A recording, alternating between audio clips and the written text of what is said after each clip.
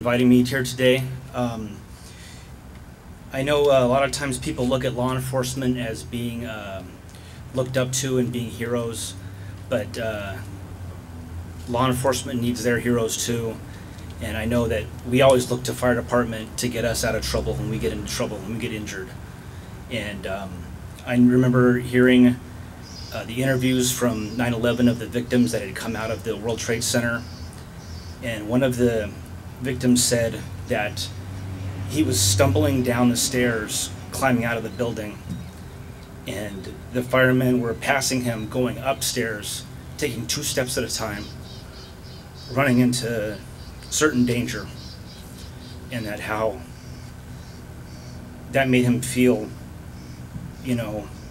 very proud.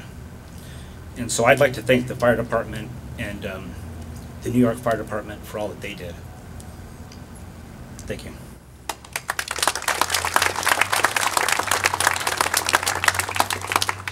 Again, I'd like to thank all of you for coming today, making this as important to me as it is to all of the veterans, the residents. And it's amazing to see.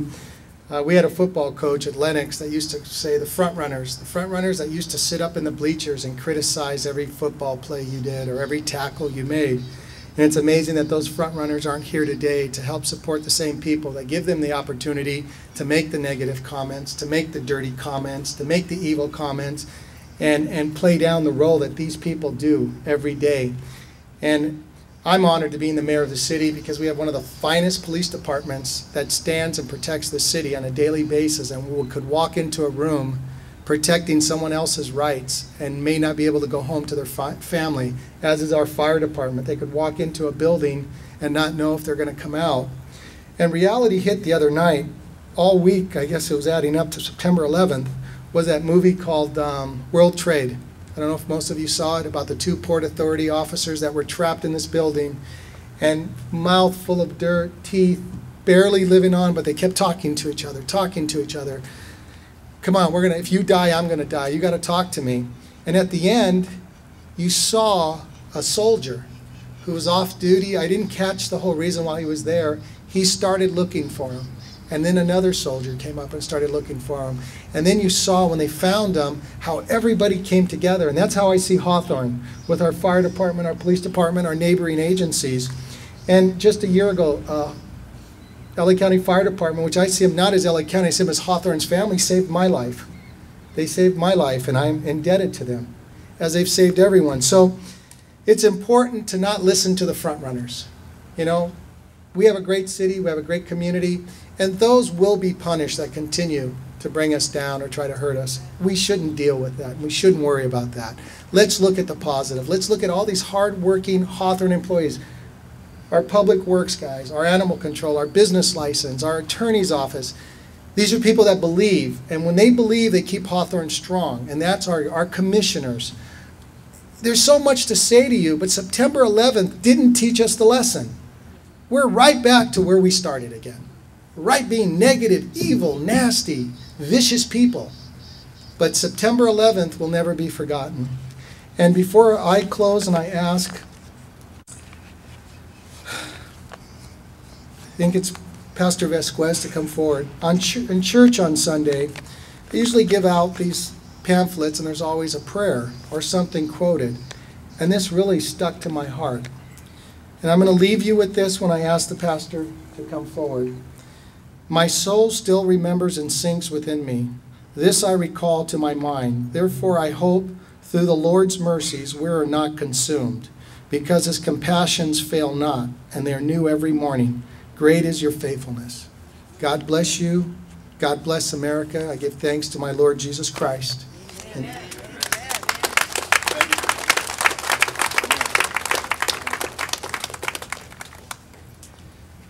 Praise the Lord. One nation under God, indivisible.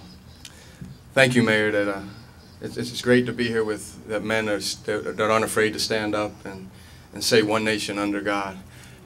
It's great to stand up here and say thank you to the firemen of Hawthorne. Amen. Let's give them a hand clap. And the police and the sheriffs. Let's give them a hand clap. the rescue, the VFW, and our soldiers. Let us not forget our soldiers who are over there. I have a daughter that's been over there on two terms, and my brother's been over there 3 times. We all have family and loved ones, and I just want to give praise to God. As what an introduction to me to come in, to be honored to close us in prayer. But for what the mayor said, that we haven't learned much, have we? But in God's word it says, if my people, in 2 Chronicles 7:14, if my people who are called by my name would humble themselves and turn from their ways and pray, then I will hear them and I will heal their land. We live in the greatest nation in the world. And do I have 2 minutes? Can I share something real quick? I just want to share my feelings of what God has given me. Who is an American? I am an American, came the cry. From the revolution, the rally cry was heard. With stars and stripes as the eagle soared, freedom and liberty came the word. One nation under God. One nation, land of the free, was changed forever on September 11th, from sea to shining sea. As towers turned to rubble, our families dried their eyes. The anguish of a nation took count of wasted lives. Like the phoenix from its ashes, true Americans did arise, and united to help the wounded and comfort her children's cries. Who is an American? The world wanted to know. Listen to my story and feel our spirit grow. From Washington to Lincoln, our young men have died for freedom, for justice, American pride. Through battle to battle, young mothers have cried. The saddest of our own darkest night, the Civil War, brother and brother died in that fight. Fighting each other, they were too blind to see. God founded America so all could be free. The Christian, the Muslim, the Buddhist, and all, the Aborigine, Hindu, and all men stand tall. Free from the bondage of slavery and fright, that man may praise God. Black, yellow, yellow, black, and white. That's all I'll read of this, but, you know, God made this country. He founded this country, and we stood on biblical principles. And I pray one day that we'll come back to that. I pray one day that men and women won't be afraid to stand and put prayer back into our schools. I pray that one day that men and women will stand for something again, because anybody can fall for anything. But stand like these men. Stand like our police officers and our firemen and our soldiers that stand proud to be an American. One nation under God. Let us go to the Lord and give thanks. Father God, I just thank you and praise you for this wonderful opportunity to serve you, Father God. I praise you, Lord, for a mayor of this city, Lord, that believes and has faith in you. I thank you for our president who has faith, Father God, and praise in front of the nation, Father, for our country and our soldiers.